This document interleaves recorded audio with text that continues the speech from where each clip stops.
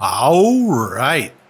Now we're doing FreeCodeCamp, responsive web design, learn CSS variables by building a city skyline. Step 57. So now we're going to remove the margin and border top properties and values from BB2A to turn it into a triangle for the top of the building. Okay. So we're taking away the margin and the border top. So here's the margin and border top. Let's take it right from here and get rid of it like that. All right. So now we've got this triangle going on over here. Let's check it. Looks good and submit it. All right. Now we're on to step 58 and we'll see you next time.